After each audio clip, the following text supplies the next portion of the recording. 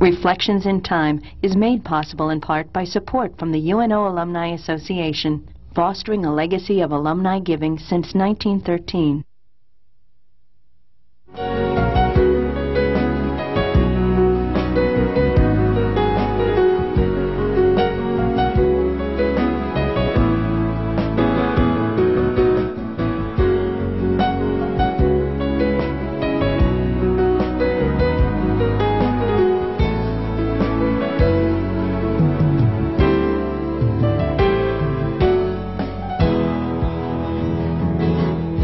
The interview series Reflections in Time was begun by the late Professor Paul Borghi more than 15 years ago. This new series continues Paul's work and is dedicated to his memory. This is how Paul began many of the 73 interviews that he recorded. It's often exciting to look at the future of UNO, what it might be like in times to come. Sometimes, though, it's important to stop.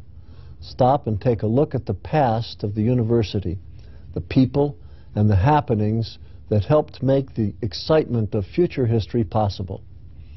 With this in mind, join me for Reflections in Time. My name is Jack Newton. I'm retired now, but I'm still active as a professor emeritus. I've been on the faculty of UN Omaha since 1960 and served for 20 years as Dean of the College of Arts and Sciences. I worked closely with Paul Borghi in the development of his original interview series and can think of no more fitting tribute to him than to continue this work. This afternoon, which is a beautiful afternoon in the late, I guess the last Friday in April, the year 2000, we're here in the studios on the UN Omaha campus of KYNE. And I have as my guest Dr. Warren Francke, professor of journalism in the communication department, a person I've known for a long time. Welcome, Warren. We're glad to hear you here with us. I'm glad to be here. I've been a fan of this series, and I'm glad to take part in it. Good. Well, you've been here at UN Omaha almost as long as I have, so you've seen a lot of things go on. Yeah, 35 years. I probably first set foot on campus as a high school student coming out here for some kind of an event, like in a basketball game.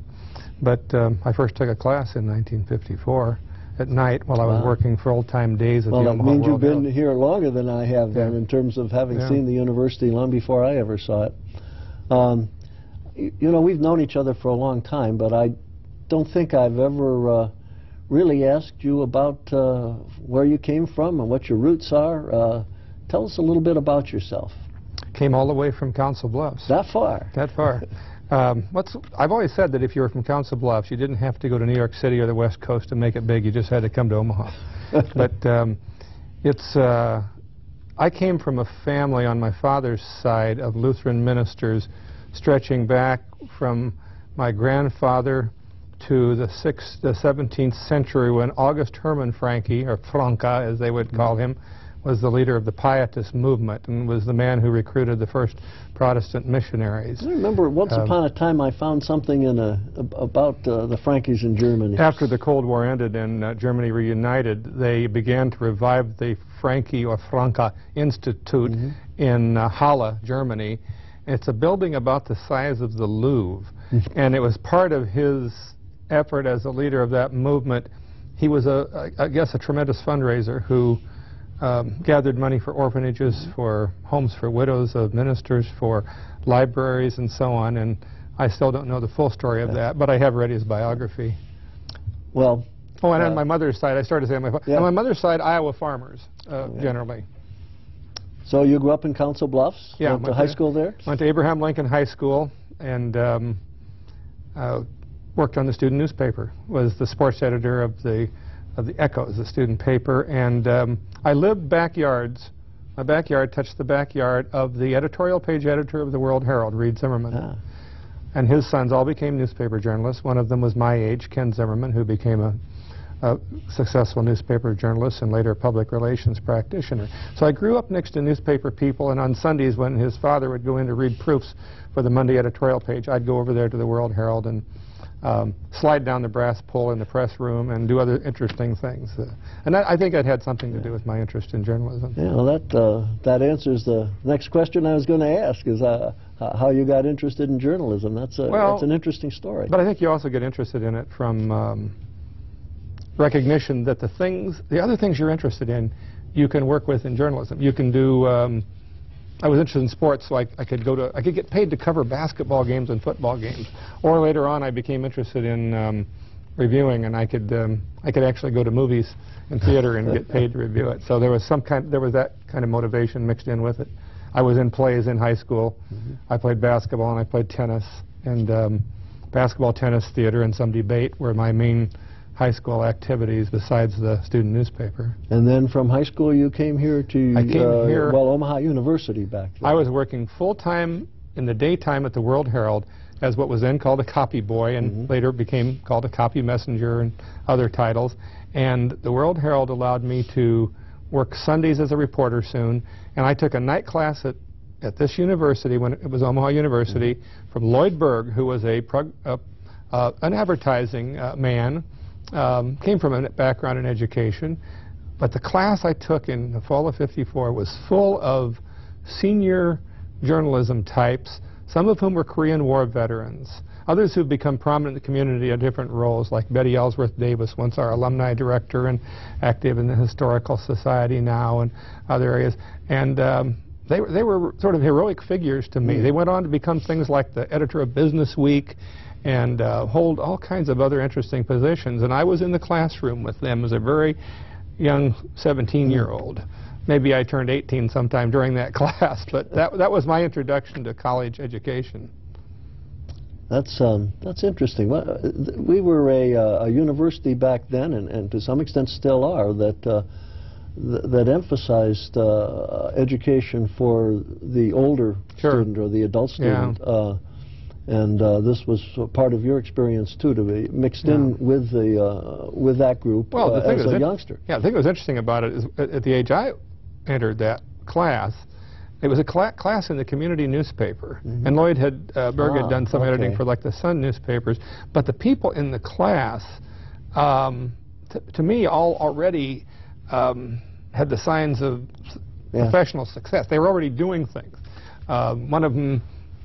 His father was an Associated Press man, Dave Langevin, and Langevin was already, probably the editor of the Gateway or something like that. Lou Radcliffe was the president of the student council on campus and was in the sports information office. And these are people that in the next, if not at that time, within the next year or so, were really among the leaders on campus in a variety of things. And I was a copy boy, so I read all the newspapers all the time and all the mail. And when Berg would conduct a news quiz in the class, I was competing with those old timers, but I probably was a little more up on the news than the rest of them, so I sort of enjoyed that, enjoyed that challenge. Interesting. Yeah. And then you, so you finally got your degree here, your bachelor's degree. I finally went to school here full time, double majored in journalism and English, and with a minor in philosophy, with professors like Wilfred Payne, professors in English like Ralph Wardle, terrific. Models of teaching and scholarship. And then I went on to do a master's here in English. So what year did you complete your bachelor's degree? Good question. I believe it was, you've got my resume, I believe it was 1960. I took one class in '54. I started full-time in '55, and my recollection is it took me 5 years because I was working full-time, and I usually took a little less than I took maybe 12 hours instead of 15 or something. Then you went on and finished a master's degree. I did the master's here with what I consider the best teaching faculty I've ever been exposed to. In the English department at that time, Ralph Wardle had been the department chairman, was a scholar from Harvard, and Bob Harper, still a friend of mine, a scholar from Chicago University, and the rest of that faculty, Paul Rogers, Paul Allen, later on Dick Lane and Newkirk and others came along. Tom Walsh was my thesis advisor, who's retiring this year. And when I did my thesis on Jane Austen, and the fact that Jane Austen was not the subtle satirist that people thought, but was an uproarious parodist who was having a hilarious time with the literature of her time, my committee included Wardle and Harper a very prominent history professor named V. Stanley Trickett. And Walsh was my advisor, but it was an interesting group of people, and that was a great experience for me. And the PhD faculty that I studied under at the University of Minnesota was not as outstanding a teaching faculty, but they were a terrific research faculty at that doctoral level. So you spent some time here after your master's degree. Yes, I did. Before going on to your doctorate. I did jump ahead a little on you there, but the yes, I was here on the faculty starting in the mid-'60s, and then I went to work. I spent a summer or so working on my doctorate before I left to go at it full-time in the '68-'69 school year, and then I finished it up again in summers. But I came into that doctoral program with that master's in literature. They allowed me to count that for one aspect of an area of specialization outside that department. And I was able to teach. I was not a graduate teaching assistant, but I was given an appointment as a faculty member, as a part-time faculty member, which was a little better status there. And so I did some teaching, and I studied there to complete that doctoral program. That was an interesting program because after World War II, this was the leading doctoral program in the area of mass communication. No, this is at University of Minnesota. How did you happen to go up there? Well, you're telling me it's a leading program. Is that the reason? Well, no. I mean, it was fortunate that it was a leading program, but I got interested in it because the man who hired me to teach in the what was then the journalism department, Paul Peterson, had completed his doctorate at Minnesota, and Paul hired Joe McCartney, who taught here for some time and later became head of public relations at Union Pacific Railroad. He brought us in at the same time. Joe did his master's at Minnesota, and I did my doctorate there. And it was a marvelous experience because, as I started to say, Ralph Casey came out of the World War II communication, information, and propaganda effort. And it really was, that was the impetus for doctoral study in mass communication. Came out of World War II. The Minnesota people spawned the other top programs in the country, primarily. In other words, the people who later headed Northwestern, Wisconsin, and other prominent doctoral programs in there tended to come out of Minnesota. Some of those programs caught up with Minnesota later, but early on, Minnesota had, my main advisor was an American history PhD from Berkeley, from California, Ed Emery, who then was the author of the leading text in the history of mass communication. And other people had backgrounds in American studies and so on, and it was just an unusually, a lot of leadership in their scholarly fields in that faculty at Minnesota. Now, I understand how you got into journalism because we've talked about that already, but how did your interest in the history of journalism develop? Well, you have to keep in mind that before I did this, I had taken the master's in literature, and I had double majored in English as an undergraduate. So my interest in literature was strong.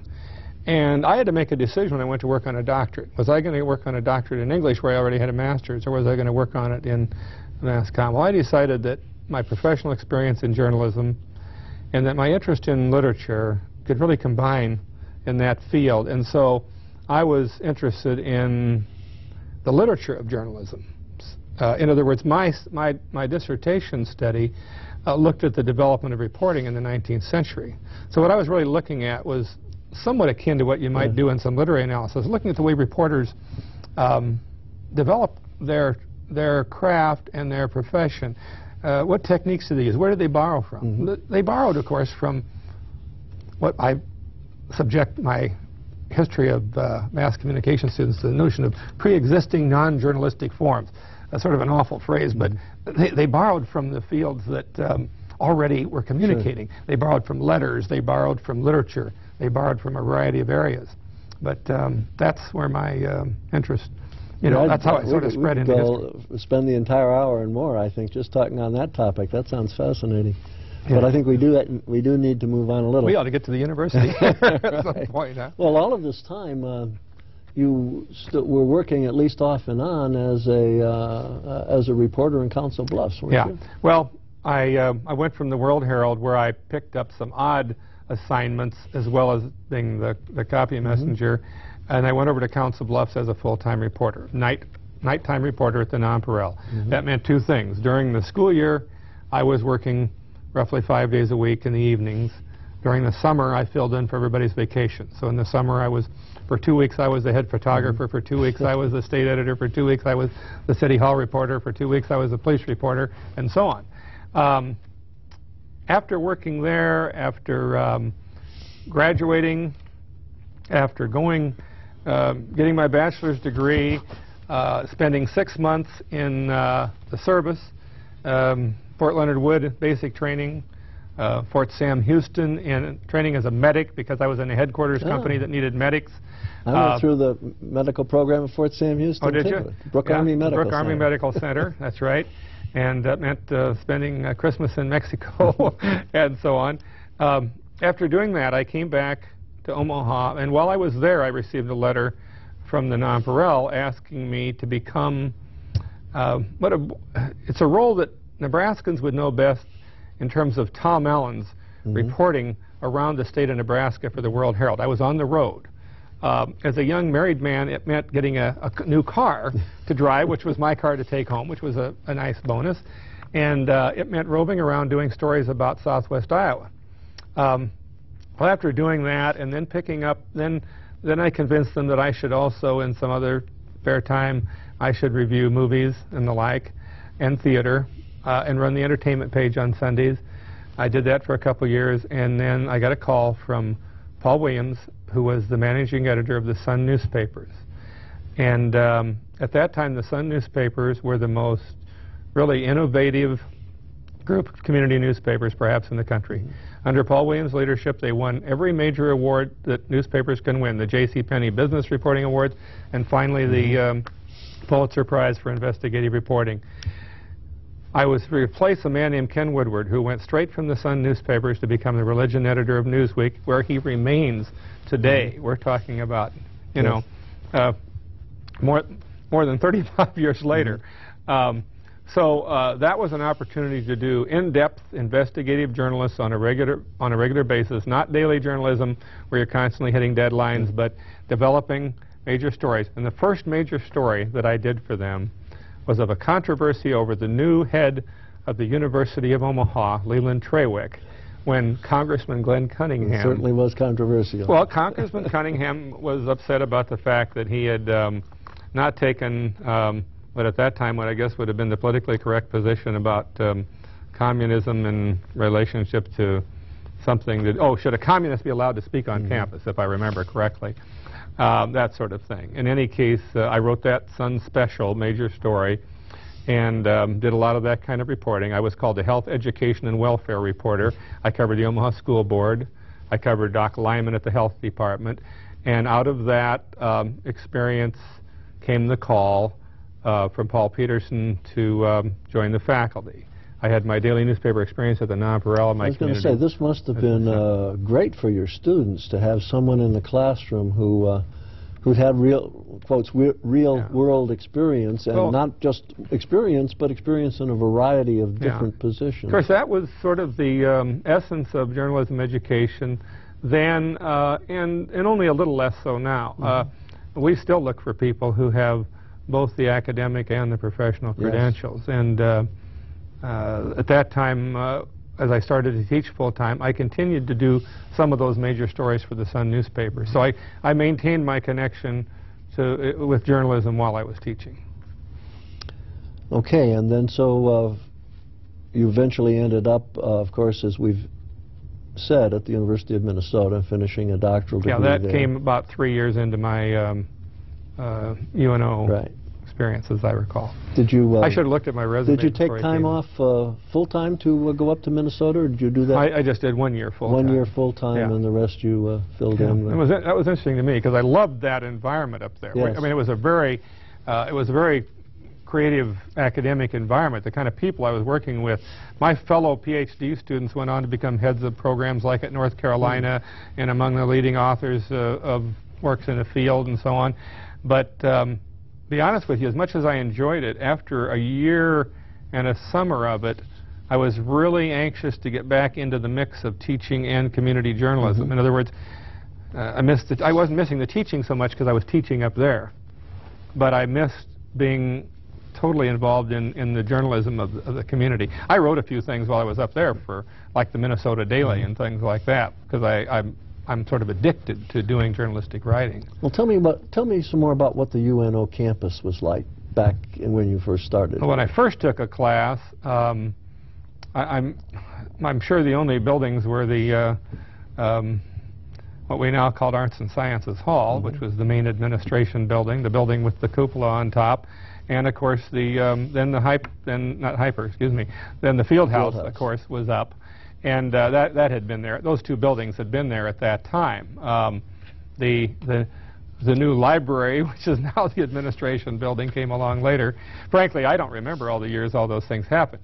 What I can tell you is this: if you arrived at university at that time, and you didn't arrive, you arrived in that time frame too, all the growth and the additions always just seemed like just a wonderful expansion of what was already there. There certainly were things about, there were certainly limitations in teaching there at first, and over the years, in addition to attending classes, and then when I started teaching, I've been located a variety of places on campus. I think when I started teaching, we were over in the what was then called the Applied Arts Building, and is now called the Engineering Building, up in the... and the journalism was part of College of Applied Arts and Sciences. Yes, it was, under Dean Helmstetter, and we were located in that northwest corner of that building, and the Gateway offices, the student newspaper offices, and the yearbook offices, and the Tomahawk yearbook was still in existence. They were right next to my office as a faculty member, and one of my assignments as a faculty member was to advise the Gateway. Which, and by the way, if you want to talk about changes, for those people who now and then get perturbed with something in the Gateway, it was a very tame, what should I say, controlled house organ for the university administration when I arrived. The most remarkable thing I saw was defined as I started advising the Gateway. A story about the student council appeared in the Gateway. It was not a news story. At the end, it signed, respectfully submitted, so-and-so, Secretary of the Student Council. Well, why do you do that? Well, Dean Flasterer thinks that's the way we should cover the Student Council. The years when student government would be covered in a manner that caused student government leaders to try to figure out ways to cut the Gateway funds because they didn't like how the Gateway reported on them were far in the future at that point. But we did stop that policy almost immediately. Interesting. Yeah. What was the curriculum like back then? Was it much different than today? Well, keep in mind that it was then a journalism department, separate from the speech department. Later, we, of course, combined to become the communication department. The main difference was that in those days, most of our majors were journalism majors without the public relations connection. In other words, while our people were going into public relations, they tended to be going into public relations from newspaper and broadcast journalism. They would work on television stations, they would work in newspapers, and then Mutual of Omaha or Northern Natural in those days, later Internorth and Enron, would hire them, or the telephone company or wherever it might be, would tend to hire those people. There were some people in those days that went directly into public relations. Keep in mind that when I joined the faculty, it's not until 1968, 3 years later, that what was then called Sigma Delta Chi and is now the Society of Professional Journalists admitted women. And when my late wife Sue, who was a journalism major, a couple years behind me, when women came into journalism in the late 50s, they were told to go into home ec journalism and take courses from Marge Killian in the home economics department, because after all, if a woman was going to go into journalism, she ought to be the food editor or women's pages, the women's writing for the women's section. And it's important to note that at the World Herald in the 50s, there were no women working in the newsroom outside of the women's department. Molly Simpson had been an editor on the main news pages during World War II, but when the men came back from war, she was put back over into that department. There was one woman worked there, I believe, briefly in the late 50s. It's not until the 60s that the World Herald is hiring women like Mary McGrath, who now covers their medical page. So this was the climate for our students. Our students, however, the women students weren't. They didn't buy that. I mean, they were, no, they weren't. I mean, people may have been aiming them towards. Now, we didn't in our department, but before that, people were aiming them towards home ec journalism. But we had women who were ready to go into any field. Well, do you have more over the years? Has there been an increase in the number of women being majors in journalism? Yeah, from it was roughly 60-40 men at the start of the 70s, and it was about 60% women, 40% men at the end of the 70s. So there is a big change. But the 70s would be the time of the greatest change that took place there. I was trying to recall when I first came to campus, some of the students who were already students here included Mike Moran, who went on to become the head of publications and press activities for the U.S. Olympic Committee, and Patty Matson, who was a campus homecoming queen and a campus leader.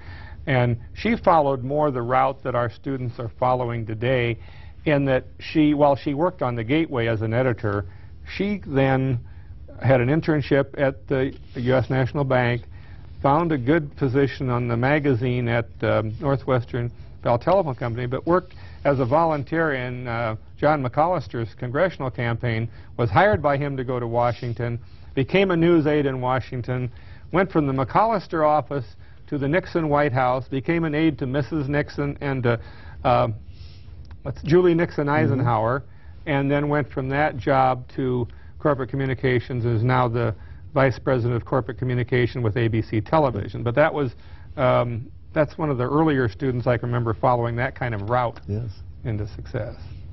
But I don't recall much more about the curriculum other than the fact that we required that they all work on the Gateway or the Tomahawk. We urged them all to do internships, and they almost all did, but I don't believe we required it. But we did require that everyone had to take news writing and reporting and news editing, and we still require everyone to take news writing and reporting regardless of what their major is. But certainly a lot of things have changed over the years. We've revised curriculum to have a more fully developed public relations curriculum. We used to have broadcasting in the journalism department, broadcast journalism, and we had broadcasting in the speech department with more of the emphasis on broadcast production there. And that the presence of broadcasting courses and majors in those two departments had a lot to do with the two departments merging. Well, let's spend a minute on that, because it was back in the mid-70s that journalism became part of a larger department, the Department of Communication. And as you said, that broadcasting was involved and speech was involved in journalism. What did that make any changes in the journalism curriculum at all? Or? It made some.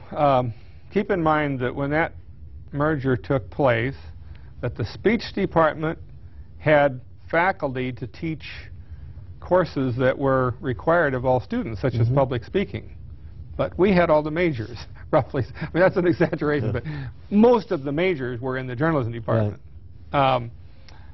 Somewhere before that, you probably have talked to somebody about this in an interview, somewhere before that, the dramatic arts, which had been part of speech, split off and went into the fine arts program.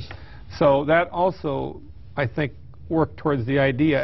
And a few other places were doing it. We weren't among the very first, but we were certainly in the forefront of a change that had continued to take place in years after that, to more and more schools having communications department. It just made sense to have speech and broadcasting and journalism and public relations and advertising and so on, along with organizational communication and other fields, you know, together in a department, because we were all dealing with some form of human communication. I suppose it helped, too, to have a person like Hugh Cowden be the chair who had background both in journalism and in broadcasting, and to some extent in the speech communication. And I think the faculty, my recollection of it was that there wasn't much pretty opposition. Smoothly, There were a few people that were a little uncomfortable with what would happen there. We had when I say we, because my roots in journalism, you know, we had a small faculty. When I was a student, we really had two main faculty members. And then we'd have someone like Bob McGranahan, who was the head of what we call university relations now. I think then it was called printing and general printing and public information or some other title. But we'd have McGranahan doing that big job and also teaching some courses, and then really only two full-time faculty members. when Joe McCartney and I joined Paul Peterson on the faculty, Ken Fielding, who's now a fairly high-ranking executive with OPPD, had been trying to teach and get an advanced degree at the same time, and decided that was something he didn't want to continue to do. So there were the three of us. And of course, the most significant contribution Hugh Cowden made, aside from the fact that he was a wonderful person to work with and provided a very level-headed and sensible kind of leadership, was that he hired Bob Riley, a man of really remarkable talent, and it's somebody we could never afford to hire had he not been located here in Omaha and wanted to teach. Hugh's been interviewed in this series too, and he spent a good bit of time talking about that. The point I'm getting at is we had then we might have had a faculty of, Cowden and Riley and McCartney and Francke and Doreen Simpson, who took over from me doing the gateway advising and so on. And there's a little small group, and then the speech department at that time was probably, I'm sure, a larger group because of the people it takes to teach all those public speaking courses and other things. But it made a lot of sense to join in, and I think it was something that was difficult for a few people, but not for very many. How about, we've talked about differences in curriculum and differences in the administration of the department. How about differences in students? Have you noticed much change in that over the years?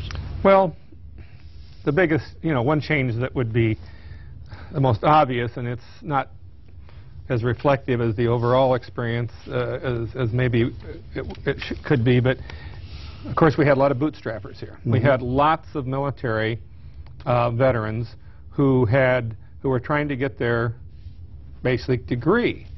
Yeah, and remember, for the benefit of people who may be listening to this and who don't know about that program, that was one that was started by Dr. Bale and a number of other people back in the late 50s, I think, and there were many military officers at that time who had been there as early as the Second World War, been in their positions.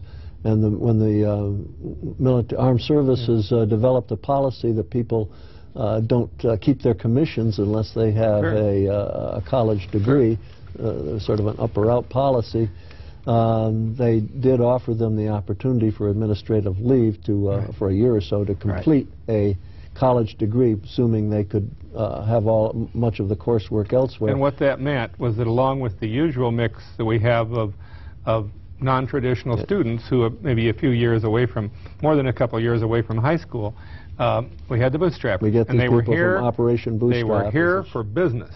That's right. And that meant that they were often sort of the plague of the indifferent undergraduate student. Curve breakers, the students call them. That's right. Yes. They raised the curve. They were terrific students.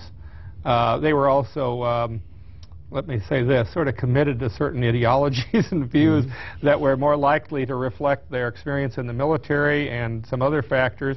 And that made it quite interesting at the time in the 60s. I mean, when people remember the 60s on college campuses, they often think of some place like Berkeley. At UNO, anybody who had anybody who was inclined to be a hippie or a beatnik or run off to Haight-Ashbury in San Francisco was bound to be outnumbered by a bunch of military officers who would come to class and have read everything and know all they needed to know. And from my standpoint, it was interesting and challenging. I didn't always share their views, but I loved having students in class who were that stimulating.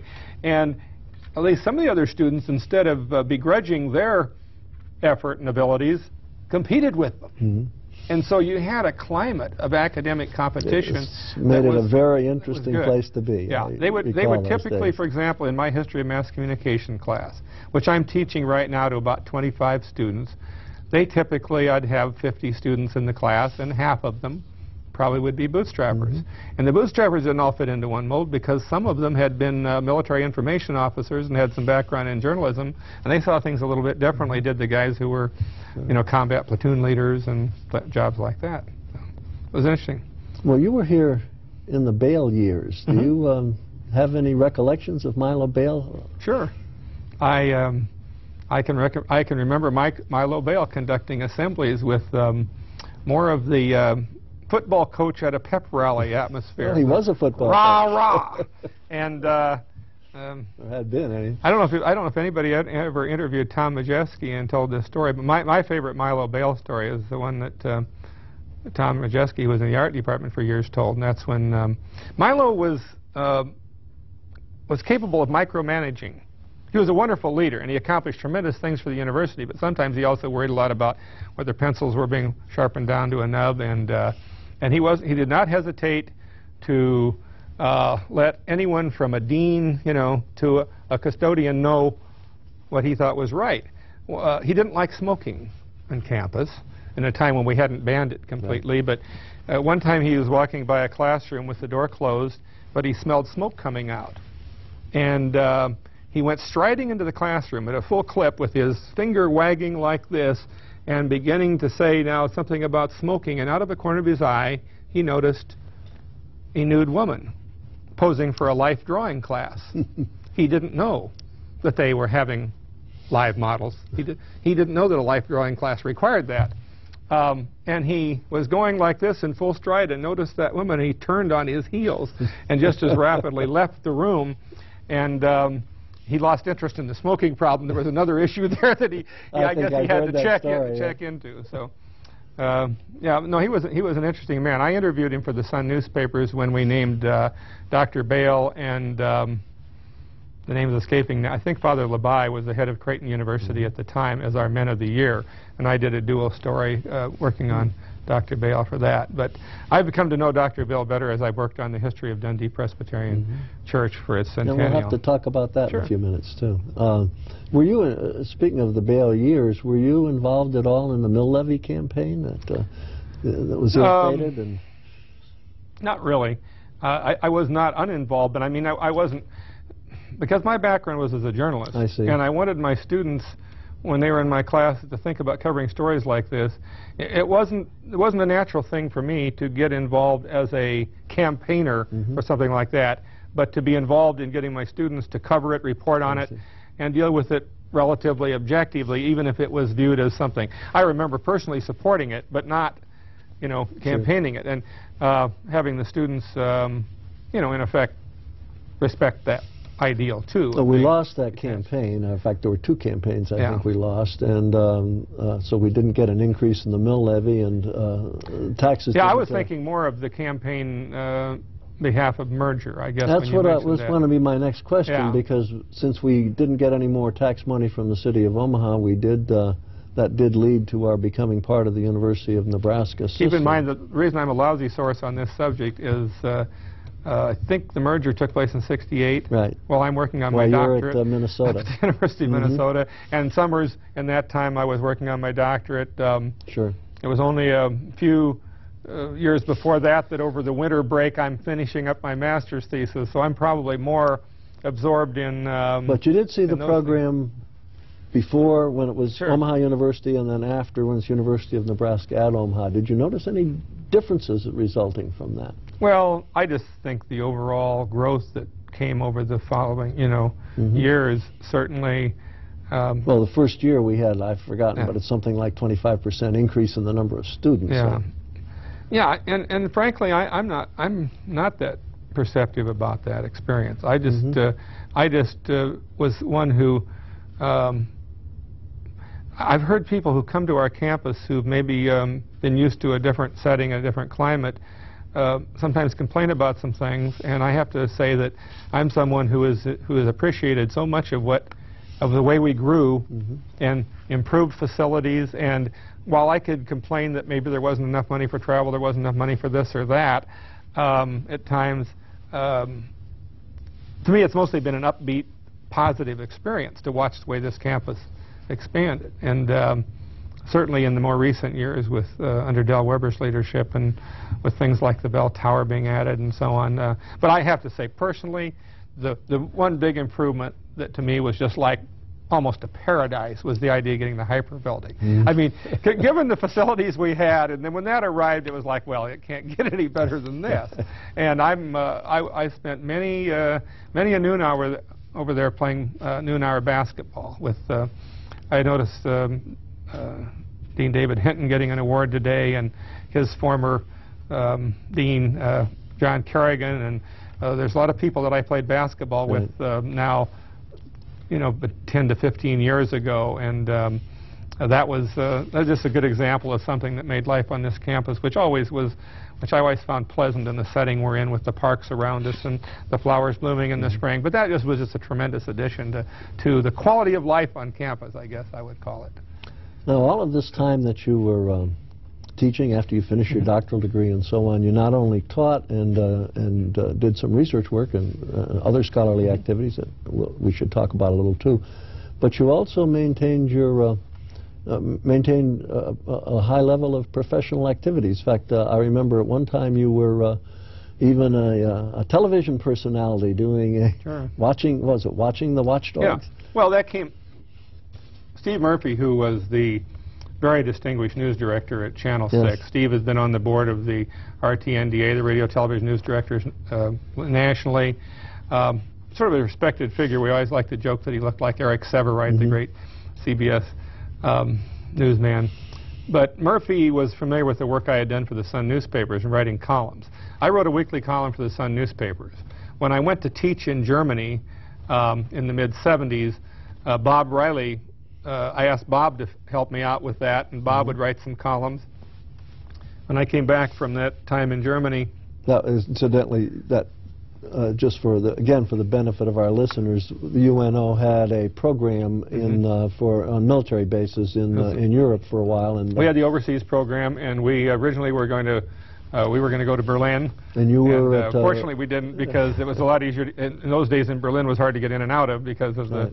So you did spend a year teaching on military bases. I went over to Ramstein, which was the U.S. Air Force Command in Europe, in southwestern Germany, and nothing better than teaching for a semester, 4 hours from Amsterdam, 4 hours from Paris, a few hours from the Bavarian Alps, and so that was very nice for faculty to participate. Wonderful experience, and I don't know how I got didn't on mean that, to interrupt you. No, that's okay. Where were we going before that?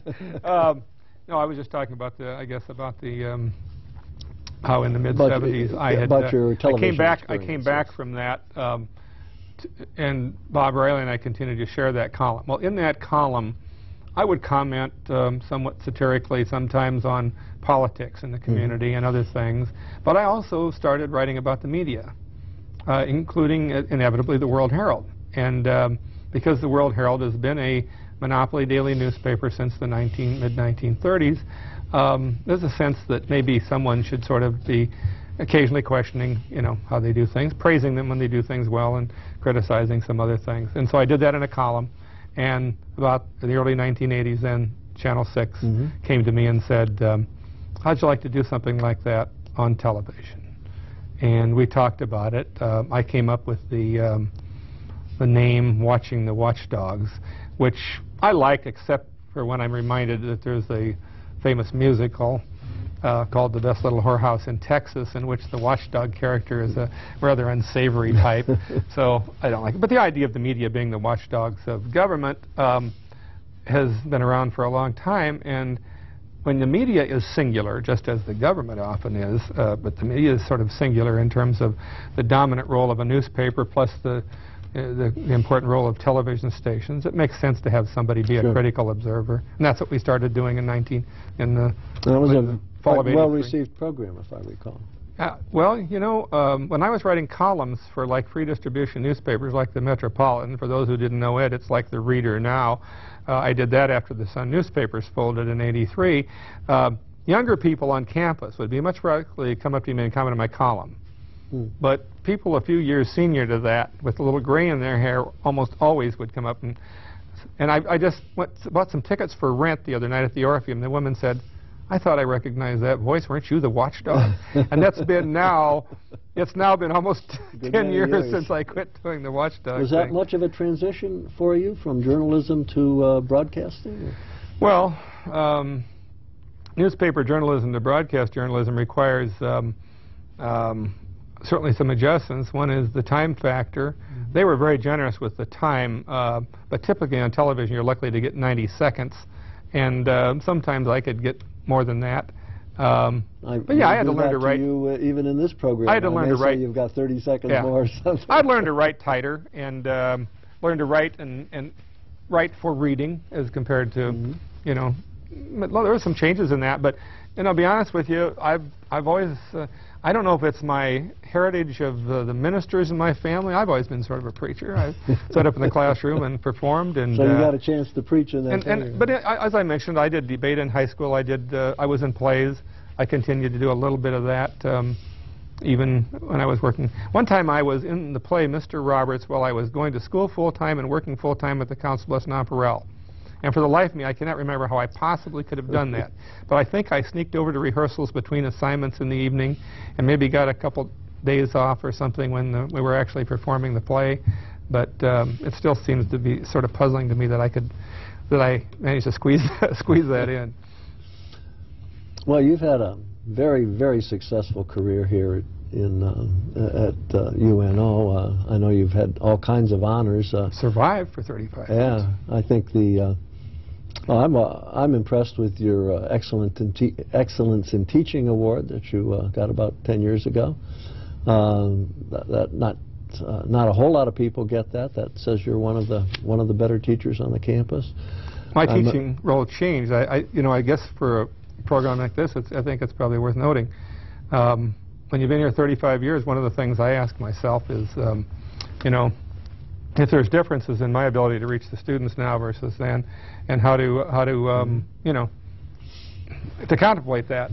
And I've had people say nice things about me recently, including my former colleague Bob Riley at a reception we had recently. And the fact of the matter is, when he retired more than 10 years ago, Bob had some kind things then to say about my value to the department, and I was inclined to agree with him that I was valuable to the department.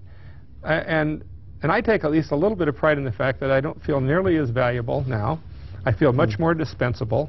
And one of the reasons for that is I taught different courses. I played a much larger mentor role in the past. I had contact with all the undergraduate students. I took them out of their first class, recognized their talents, steered them into working on the Gateway or campus television or in internships, steered them from there into their first jobs. And Bob Riley did that role perhaps better than anyone else on our faculty, but I did a lot of that. And as I switched my teaching, I didn't do as much of that. As I completed my PhD, as I teaching graduate seminars, as I chaired for a while the graduate program, my role changed. And I found that other people came along who could do a good job, a better job with internships than I could then at that time. And so I felt like, yeah, there have been times on this campus where I've felt like I was playing a pretty important role. Now I feel like I can leave without leaving too much of a gap. So I guess perhaps that's one measure of success. Well, I feel like you have to, you know, there's no question that when you talk about staying 1 year in 35 plays for 35 years, you've been doing the same thing for 35 years? Not even close. I'm not even close to what when I started out here, a lab course, which is what we called our newswriting reporting, which is a much more hard-working course than teaching a lecture course, but for some reason, that got less credit. So I might teach 3 newswriting reporting groups, and that would count as 1 course credit. I mean, and now it would be a full load with my with my research assignment. And the thing I missed about that was I would see virtually all the new students in our program. And sometimes within a couple weeks of that class, the World Herald called me and they said, we want somebody in the sports department. I could say, well, I've got this young Henry Cordes who graduated from Central High. And Henry's a very good writer, and I'll send him down to you. And Henry's been there ever since. And that's, I don't know what, 15, 20 years, whatever. Maybe not that long ago. But that was the satisfying part about that job. Working in a graduate seminar, it has its different type of satisfaction, but it's not the same because you don't have people who are just starting out, and in effect you're not just discovering their talent. I started this, I guess, by talking about your accomplishments, and another one that we need to recognize, I think, is you were the recipient of the Ralph Wardle Professorship, and I think that was a very... I think when you or someone, probably you, notified me that I'd received that honor, I was more moved by that than anything that's happened to me on this campus. I took courses from Ralph Wardle. I remain a friend of one of his closest friends on the faculty, Bob Harper, today in his retirement in Estes Park. I admired Ralph Wardle. Never forget taking a seminar from Ralph Wardle in which there were two groups. We saw ourselves, maybe. I shouldn't say everyone did, but some of us saw ourselves in this seminar. There's half of us who are, we sort of saw ourselves as the young rebels with innovative ideas, and then the other half we saw as the, that would be a kind term here, we saw them as the school teachers taking a summer course who wanted to simply reflect what the standard version of this was, where we wanted to revise and overturn all the understanding. And Ralph Wardle, who was the kindest sort of man who would have never said anything to any of the people who were doing what we called too conventional analysis of this thing, wouldn't say anything to them, but after class would say, you know, would egg us on. I mean, he would encourage us to keep rocking the boat in the class. And so I had a great admiration for him, and to get that honor. We should perhaps tell our listeners what that is. Well, the Ralph Wardle Professorship was part of the 75th anniversary Diamond Professorships, one in each college. And it was named for a distinguished professor in each college. In the case of College of Arts and Sciences, it was Dr. Ralph Wardle, who was a longtime professor of English that we've talked about, and a really great man. And what that means is that your colleagues on the campus recommended that you be named to that position. I think that because it came from that, because it came from recognition of your colleagues. It was a and it's really a title. Although it has a little monetary stipend to go with it. At first it was very little. You held it took for a couple 6 years. years before the funds built up to where it made it to the levels they have it and at now. It certainly is a distinguished recognition. Well, well, we're talking about recognitions and sources of such things. One of them is courses for teaching, but other is for professional work, scholarship, and could we do one of those 60-second sound bites or something at this point, just and talk a little bit about your scholarship? I've been getting a signal here that we're getting close to the end of this, but I would like to do that and then have a chance to talk a little bit about what you're going to be doing. Some of it derived from my doctoral dissertation that looked at how reporting evolved in the 19th century. I looked back from muckraking at the early 20th century and said, how did we get to the point where reporters were able to do this earth-shaking reporting that was changing American life? It was changing the Constitution. It made huge changes. So where did that come from? And I followed that trail. And I did that kind of writing. I was active in the history division of the Journalism Educators Organization. I headed that organization and did their newsletter and headed their research effort at times like that. And a lot of my writing was for publications like Journalism Quarterly and Journalism History. I did some bicentennial writing about the history of reporting for a special publication. I published in some other areas as well, but I've always tried to mix that kind of scholarly writing with my journalism. And you've been active in professional organizations as well. Like I said, I went through the offices of that history division and went to the national meetings and some regional meetings and others for many years. I quit doing that later, and to me it's another one of those things about the way this campus works. There was a time when I got more than my share of the travel money, and there's a time when I felt it was time for me to let some younger faculty who were earning tenure and promotions. I'm now a full professor, I'm tenured, and I tended to step aside to let more of that money go to people that were climbing the ladder. Let's take a quick look at what you're going to be doing as a retiree. I'm halfway through the centennial history of Dundee Presbyterian Church. That church starts in 1901, 14 years... There's a significant relationship between that 14 years before Dundee becomes incorporated in the city of Omaha, but there are two co-pastors who are both theological seminary professors. One of them's Daniel Jenkins. 7 years later, after preaching at that church, Daniel Jenkins founds the University of Omaha as an adjunct to the Presbyterian Theological Seminary. He remains its president for the next 15, 17 years.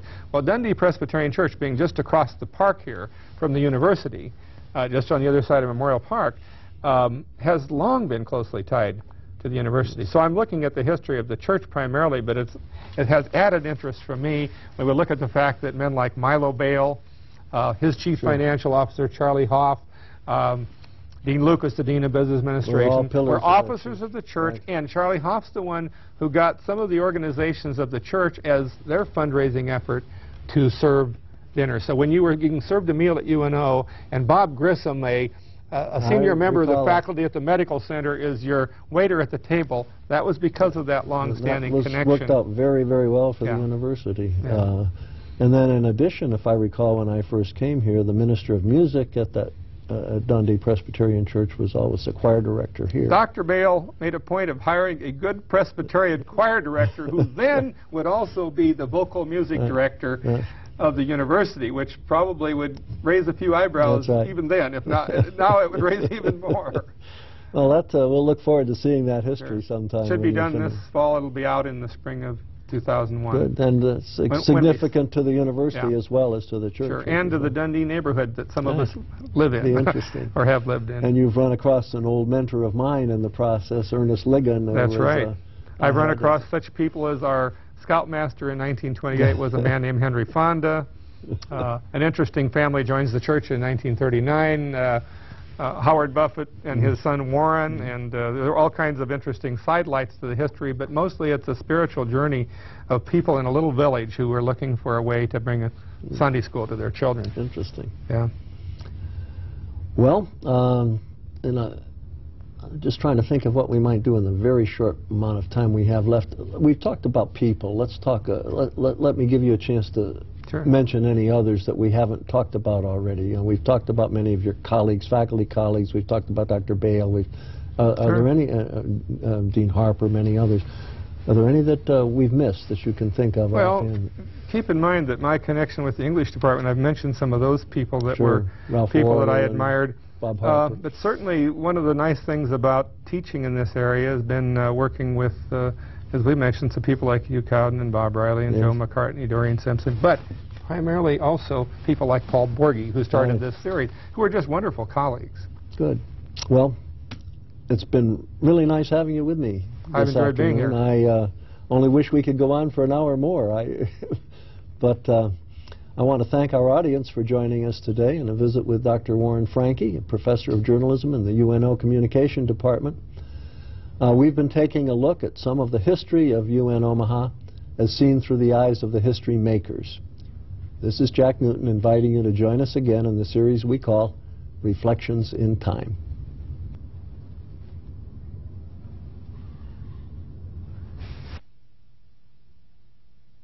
Reflections in Time is made possible in part by support from the UNO Alumni Association, fostering a legacy of alumni giving since 1913.